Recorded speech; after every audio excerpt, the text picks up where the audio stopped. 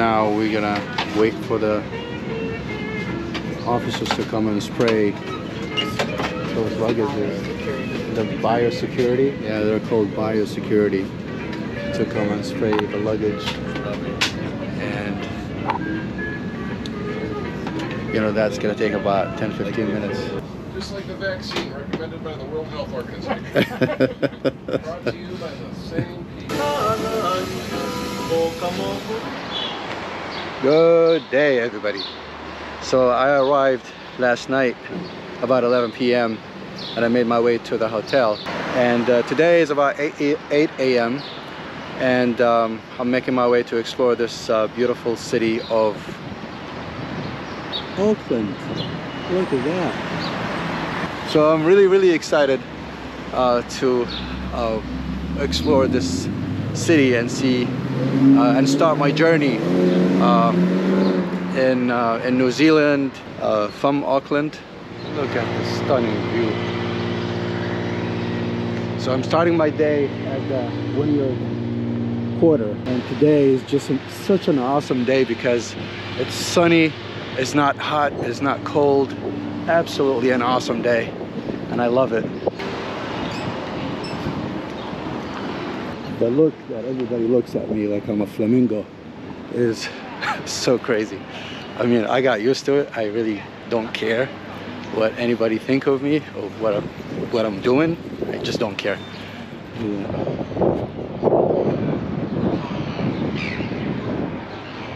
And that's the Sky Tower over there, which looks close, but it's not really close. It's pretty far. I mean, I walked for about half an hour, just like not really fast or not really slow, just enjoying the walk. And yeah, so my hotel is that right next to it, the Grand Millennium Hotel. Very nice, very clean, highly recommended to go there. I like how they divide it by enter and exit from there, but like there's nothing there. Like as soon as you enter from here, it's just merged together.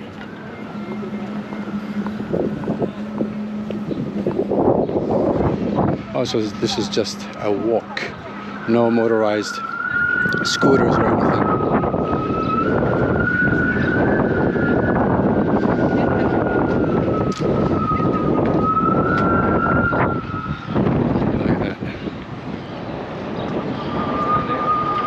Hear the sound?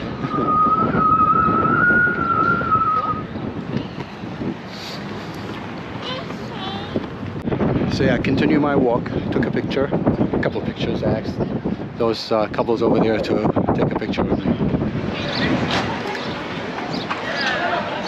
I think most of those boats are for tours around Auckland Harbour. Do you want to eat at the Holy Moly? I think you can open another one and call it Holy Moly Guacamole. That'd be a good name. I like serve a lot of guacamole. Everybody want to take advantage of this beautiful weather. I can't get over it. Oh my goodness.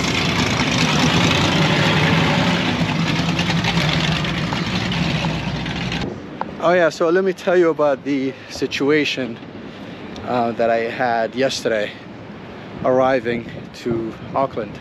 So prior to arriving to Auckland, you have to submit a declaration form, which is basically telling the authorities in Auckland or in New Zealand whatever you're bringing as far as like food and things of that sort. Some of the questions is about whether or not you went hiking in the past 10 or 15 days, and whether or not you have hiking shoes, and if you have like camping equipment. So you have to tell them about that. And the reason behind this is that they are really strict with anything, they call it the Biosecurity. So they're really strict with anything that you bring in from outside the country, because it's a very delicate ecosystem here. And you know, bringing some diseases or some bugs from overseas might, you know, destroy the ecosystem here. So yeah, it's a very delicate ecosystem. So yeah, I get it. The thing that I don't get is that when you arrive, the plane has to wait for a biosecurity officer to come on board, and then that officer has to witness the flight attendant spraying the entire luggage compartments with spray, which I thought it was so stupid, because it really does not do anything. Like, what does it do? Like, you spray, and some of the spray, actually I noticed that the flight attendant, when she was spraying, the spray actually was empty like toward the end, but she continued just acting like she was spraying. So stupid, and such a waste of time and money. It doesn't do anything. And the thing is that once you arrive and they ask you, do you want to edit your declaration form? Do you want to edit it? And on the plane they actually give you a declaration form to fill out, but I filled out mine online, and they ask you multiple times whether you want to edit it. Do you want to, oh, look at this view, that's beautiful. So they ask you multiple times whether you want to edit it, whether you want to declare something. Are you sure? Are you sure you declared everything that you're saying that you declared?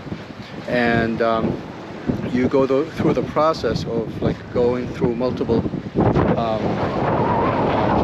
officers where they ask you the same question, and finally they give you a number.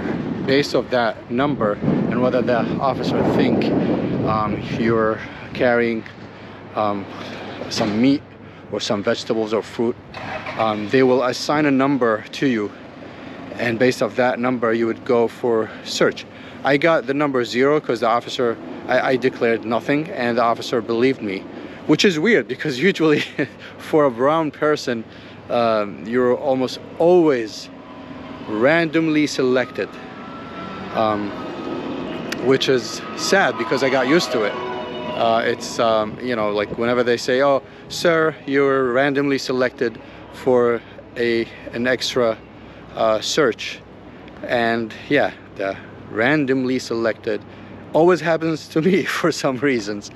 But yeah, that did not happen yesterday, and it was such a smooth immigration that you pass through. You just go through like a machine, and you put your passport, and then through the passport they, you know whether you're or not you actually filled out your form, and then you pass through an officer who was sitting on a chair who can assign you to be searched or not searched.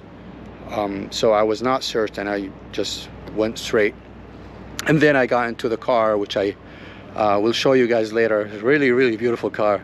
But the weird part is that when you drive, you're just trying to convince yourself that you're driving correctly, and you're not driving on the opposite side of the road. But yeah, so that should be, I just parked it yesterday, and I left it at the parking garage underneath the hotel, which is another thing that you have to pay for the parking garage. You know, I'm really disappointed about that, because usually, like, parking is included within the hotel stay, but this one is not, and it's pretty. It's about 50 New Zealand dollars, which is about like $35 or so, that you have to pay for every night that you're staying there.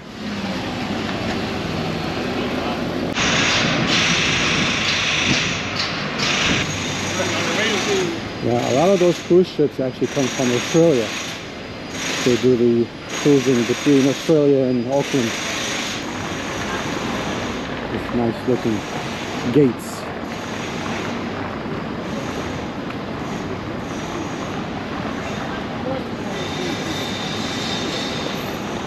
Is that a subway? Probably a subway.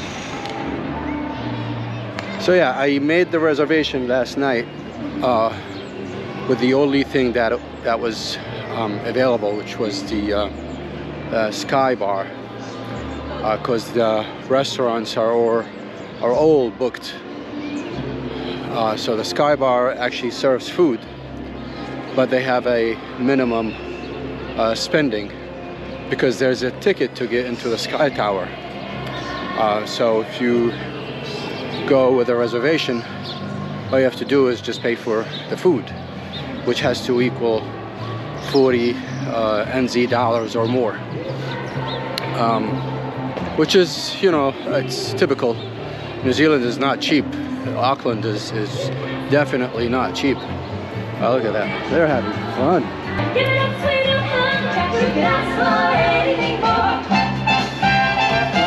There you go. This is it. Now I gotta find out where is the entrance.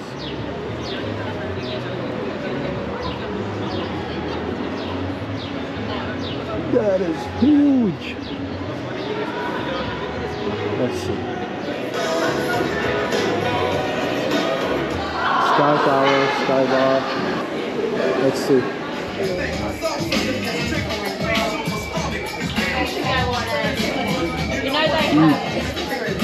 It's so good. The view is spectacular.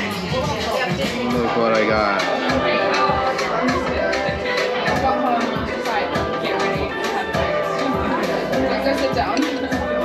I was not impressed by the Sky Bar. I mean, the food was great. The ceviche was awesome. I loved it. But the problem is, you know, the glasses are very, very dirty from the outside. They need cleaning. So you sit and you're just looking at a dirty glass from the inside, and it's like really not worth it. I mean, I'm staying in a hotel where I can actually see the outside and it's clean. So they need to invest on in cleaning the glasses from the outside. It's really the reason why people are going there is just to see the view. So when you look at the glass and it's really dirty, so it defeats the purpose. So, but going, like, if you want to go to the observation deck, you will have to make a reservation and just go all the way up, which is another few stories